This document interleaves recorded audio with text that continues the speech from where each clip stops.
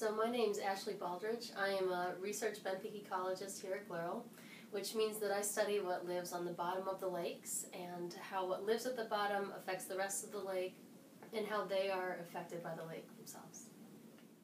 Dreissenid mussels, this is a genus of mussels that are native in the Ponto-Caspian area.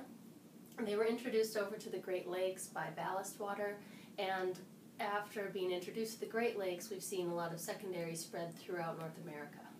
The effect of Dreissenid mussels is because they are such effective filter feeders that they are removing a lot of the phytoplankton or small plants out of the water. And by doing this, they're reducing the amount of food available for zooplankton and potentially for fish as well. In the field, we do annual surveys in southern Lake Michigan, which we actually have here from Muskegon to Milwaukee and down. We do that every year.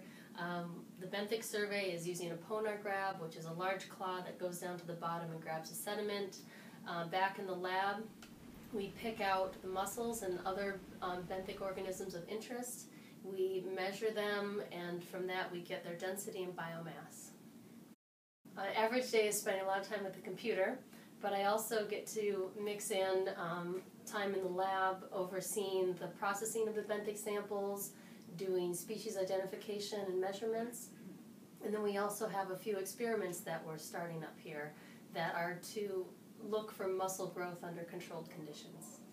I'd like to see the research continue on, keeping the records going in Lake Michigan, because we have such a good continuous record of data in Lake Michigan, but then get more involved myself into Lake Huron, potentially Lake Ontario, and then because these cross-system comparisons are very important for especially seeing how the mussels are affecting the lakes.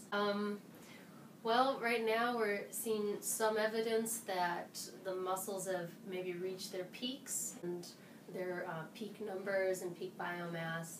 And so it's very important that we keep tracking to see if the mussel numbers will decrease and then how the ecosystem is going to respond to it.